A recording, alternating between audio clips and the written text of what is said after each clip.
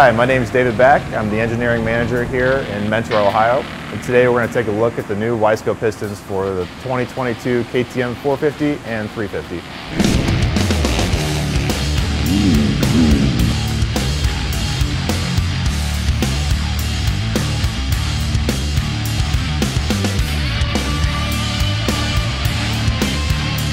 So after we receive the OEM piston sample, we're going to do a couple things to reverse engineer it.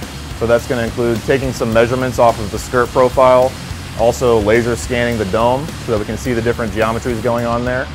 After we have that data, we can go in and make a full 3D solid model in SolidWorks, and then we can move on to some additional testing in R&D and maybe some even FEA testing on the simulation side in engineering.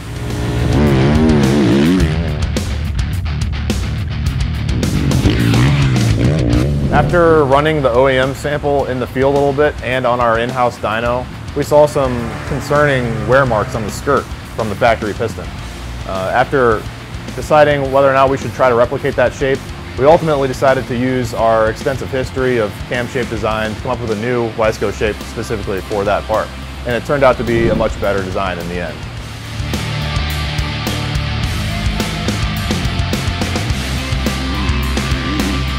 We did a total of 2 in-house R&D samples before we came to our final design.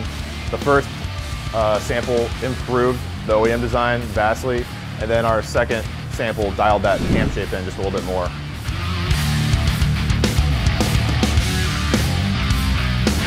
So all of our forgings are done in-house here in Mentor, Ohio, so that gives us some advantages over other piston companies.